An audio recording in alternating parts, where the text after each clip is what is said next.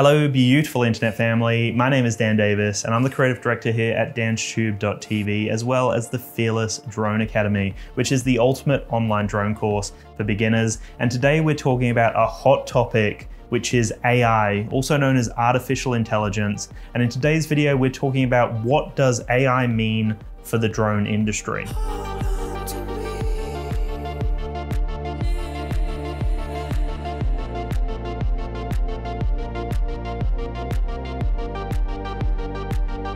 AI is still very early days and it's only getting stronger and more powerful with time, which is a little bit scary, but also interesting as well. Like, as long as it's reined in and relatively controlled and managed, like, it could empower a lot of industries, and the drone industry is one that is going to benefit heavily from AI. But recently ChatGPT got a lot of attention as a very powerful AI assistant that you can talk to. It can generate lots of responses, it can write articles for you, emails, all sorts of things, and you can even ask it stuff like, what does AI mean for the drone industry, and it will give you a very concise response nice and quickly. You can ask it to expand on it, you can ask it to do all sorts of things. So that's where a lot of the attention has started to come from. But there are a bunch of other pieces of software out there, AI, that can generate images and create missions and plans and all sorts of crazy, wild things. So I thought I would talk about how AI is being used right now in the drone space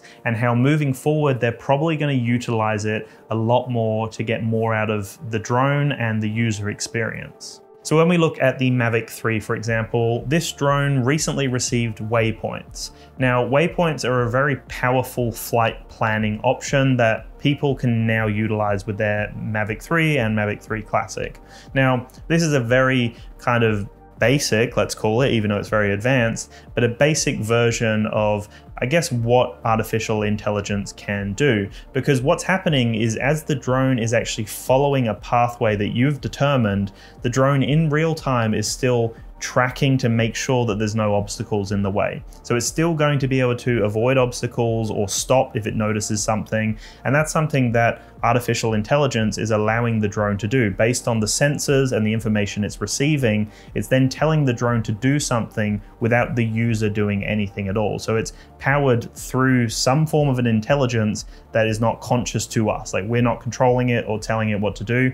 So when we look at tracking modes, for example, when we're using the A-pass mode and the obstacle avoidance as it's trying to avoid trees, it's actually mapping out the environment and telling the drone, hey, you need to go left, you need to come down, you need to move this way. So that's happening in real time, and that's a form of how artificial intelligence is being used with some of these higher end drones. But as technology improves, as there's more power crammed into these drones, more powerful, chips and internals are put into these drones, it means that they can be even more precise with their movements, and they can be even more risk adverse. So that means that they can map out missions in real time, but as things advance, they're going to be able to do it even more precisely and have even more power behind them.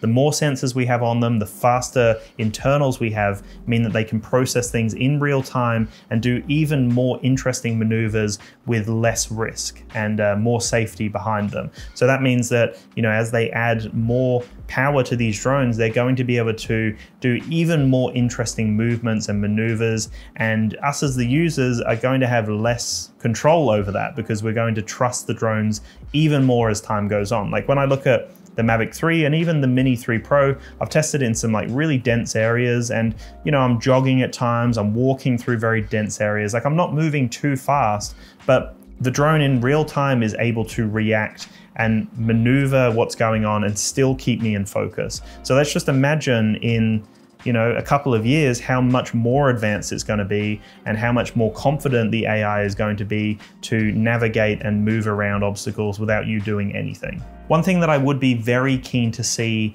in the drone space is some form of image processing through AI. So there's already image processing that's happening in real time. So for example, as it notices something that it's captured, it will try to enhance the image. So you capture an image and you'll probably look at it and go, oh, it looks a little dark. But then when you view the image back, they've pumped up the saturation, or they've pumped up the brightness, or they've done something to the shadows or something just to make the image stand out a little bit more. So that's a form of it in real time, responding to the image and then trying to improve improve it for you. But imagine as the advancements keep happening, like imagine that it gives you a bunch of different options. So maybe it gives you a bunch of different like processing styles or almost like filters that it puts over an image, and it does it in real time and it spits out 10 variations of that, or it enhances certain parts of the image or cuts out certain parts of the image or removes, like maybe there's a blur somewhere so it creates more of a sharpness in that point. Like as the technology improves, as the processing improves, in real time, it's going to be able to enhance the image even more and have even more awareness of what looks good and what people are responding more positively to. So what I mean by that is, let's say for example, that the drone itself can pick up on, okay, well this image is way too overexposed, and it notices it straight away. Maybe there's a possibility that it's capturing enough images and it's got enough power behind it that it can improve the image, enhance it, and almost restore the image, even though in the moment it's overexposed and the drone hasn't captured the best shot for you. Like with all of the power of the AI and the internals, it can process it and spit out a usable image without you having to tweak it or edit it. There's also the option of like stitching lots of images together or trying to enhance certain areas. Again, like, you know, similar to when it takes lots of images to create like a globe effect. You'll notice that typically when it captures a globe, the top, like the sky, actually doesn't have any images created for it. So what AI could do is it could take a part of the sky and it could basically duplicate it and spread it out to create an authentic looking sky, even though it hasn't captured those images. So same concept again, it could basically be trying to enhance the image and looking out for things that are going to stand out a lot more. And it will be using the information from its database or the internet to know that, you know, this is the type of image that stands out, and this is what we need to do in this moment to make the image enhance or stand out. So again, this type of intelligence is something that will improve the image processing in real time, which is going to be very impressive, especially if it can give us a bunch of different options and almost create like variations in the image for us to then choose as the user. We can go with the original, or we could go with the other 10 options that it immediately generates for us and gives us some very cool effects and unique kind of looks to the image. With a lot of drones nowadays, there are different third-party applications out there that give you even more control of your drone, and they're using some advanced technology over there for their software. And for example, you can map out like an entire area. There's an application called Drone Harmony. You can map an entire area in real time based on the inputs that you've put in. So you can get it to basically generate like a mapped building, a mapped path, whatever it may be, and you put in the inputs, but then the drone does everything based on the software that's kind of communicating with the drone. So as that gets more and more advanced, just imagine what's going to be able to happen. Like the AI is going to be able to predict certain things and make sure that it's capturing everything. Like maybe, you know, you've put in inputs and you want to map out a building, but maybe you haven't done a thorough enough job. The drone with its real-time AI is going to go, okay, well, you've actually missed the back of the building at this point here. So I'm going to continue the mission and I'm going to keep capturing images to make sure that we capture everything. So that's the kind of stuff in real time, that executive functioning that the AI is going to be able to empower a lot of drone pilots to just make sure that you're doing a thorough job and you're getting more out of the process. And just to extend on that, like when we're talking about the waypoints, like for example, on the Mavic 3, it has waypoints. It is an advanced offering, but as things start to improve, the AI that's built into these drones is going to start to be able to learn how you fly, learn what kind of missions you enjoy, and then from the database of the internet, learn what other people are doing and what people are responding better to and what seems to yield the better results or responses, whatever that may be. So that means that the drone in real time is going to be able to give you recommendations and give you some ideas of how you could improve on a certain mission. Or, you know, maybe you've done a mission, the drone's kind of analyzed it and processed it, and it's figured out ways that you can be more efficient with the mission, save battery life, you know, less movement as such, but still get the same image. And it's going to be able to process that in real time and let you know, hey, there's a better path here. Similar to with the GPS when it goes, oh, there's actually an accident up ahead, so you want to take this path here. The drone in real time is going to be able to give you those updates and still continue on its mission and get exactly what you want, but with improvements and with more efficiency. One of the main applications for AI in the drone space is going to be in the commercial space. Now, there's a lot of applications already in agriculture, search and rescue, and a bunch of other industries that are utilizing drones right now.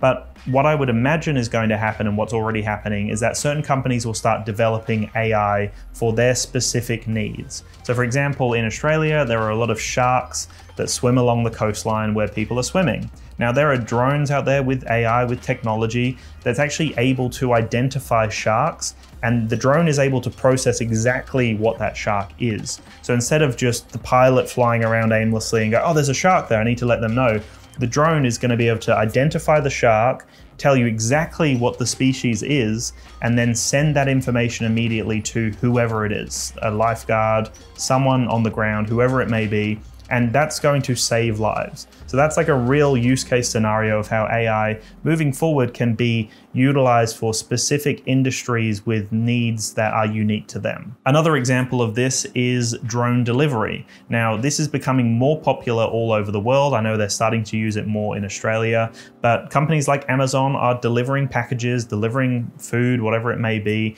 to your house. Now, a lot of the time this is automated. It isn't controlled necessarily by a person. Like, yes, there are people overseeing it and they can, override certain things, but the drone ultimately is doing it all on its own based on AI, based on what it's picking up in the environment, based on, how it thinks it should do certain things. It's going to be doing that based on an algorithm and based on artificial intelligence. So moving forward, that's just going to become more safe, hopefully, more reliable, more consistent, and more efficient. And it's again going to be able to pick up on the environment, any obstacles in the way, and fly accordingly, like adjust its flight path and make sure that it is safe in the environment. Some of those examples can then extend out to other industries. So in that commercial space, firefighters, like first responders, we've got like the search and rescue we mentioned, you've got lifeguards or people who are monitoring for sharks.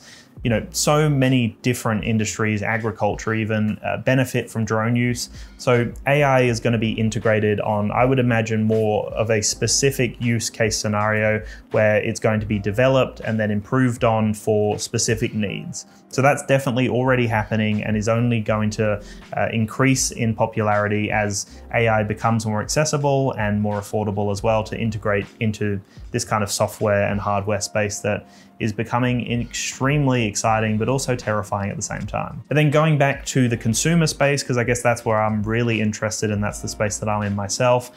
For me, I do want to see AI intelligent flight modes. So when you think about the intelligent flight modes we have already, if you draw a box around something and you go, all right, do a droney maneuver for me, it's gonna do the droney maneuver. Now that's great and it does the job. And with master shots, that's another advancement again, where you draw a box and it just goes, all right, we're gonna do this maneuver and then this maneuver, and it just kind of does it for you, which is very impressive, but it's limited to the programmed maneuvers that you put in. But imagine if the artificial intelligence was intelligent enough that it could go, okay, I'm seeing that there's this thing here that could look really good in the foreground. So I'm gonna move to this location here and I'm gonna do like a sweeping motion because I want that to be in the foreground and then the background to kind of focus in and be the focus after we've moved away from the foreground focus. But then it goes another step even further. So imagine if it then controls the focus point. So it focuses in on the foreground and creates that blurry bokeh effect in the background.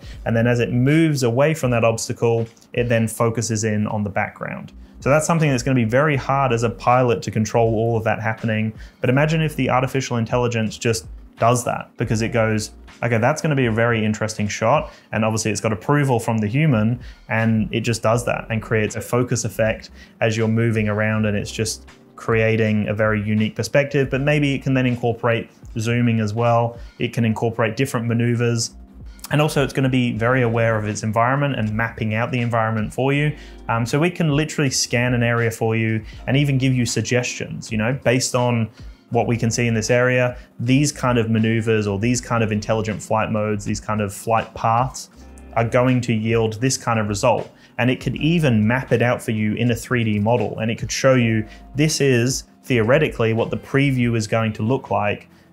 Like, that is going to happen at some point. If there's a need for it, there's already the option to do it. It's just whether, that's the pathway that we're going to go down. But that's the kind of advancement that I would expect at some point, but definitely more advancement in like the intelligent flight modes would be very cool, where they're kind of dynamic on the fly maneuvers that update you in real time as to, hey, this is something we could do. Do you want us to do that? That would be wild. And then just on that safety note as well, so with all of those things advancing, another thing that would be great is if the drones became more aware of maintenance and repair side of things. So if the AI could pick up on certain defects, if it was aware of like some errors that are coming through that could impact on certain things, or maybe it's able to scan, you know, the internet for other common errors that are popping up and common fixes, it could then pop up in real time and let you know what the problem is and how you could fix it. That would be great. It'd also be great if it connected with like local drone stores and let you know like the closest repair space